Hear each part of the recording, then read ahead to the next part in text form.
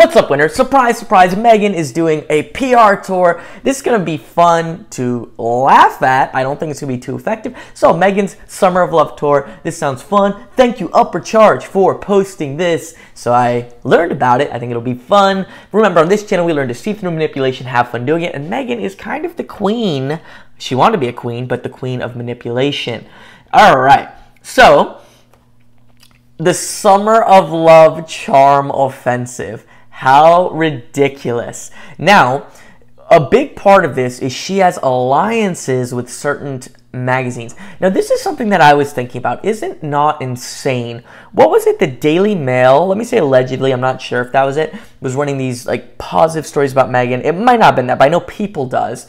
And they are being paid to run stories that we are then paying to access.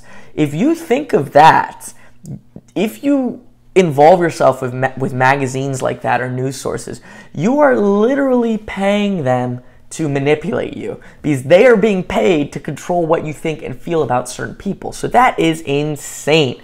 So she's going on shows and podcasts, specially selected journalists. I wonder about Omid Scooby, who went broke working with Meghan Markle. So full-on media blitz, and they're going to renew with Netflix. Who is watching that? Is Netflix going to go under? They have some good stuff. That is a shame. By the way, I have 5 of these necklaces. I'm my own sponsor. I like them. First 5 people. Her exotic food recipes. Meghan, exotic. Wouldn't that be like a microaggression? Exotic? Like, who says what's exotic, right? If you're in Fiji, where Meghan treated the people like dirt, their food is normal and our food's exotic. So wouldn't that be offensive to call other people's food exotic, right?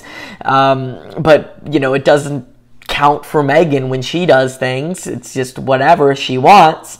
Well, she's going to try and copy some Jessica Alba. I haven't heard about her in a long time. It's a charm offensive. How ridiculous is that phrase put together? Charm offensive.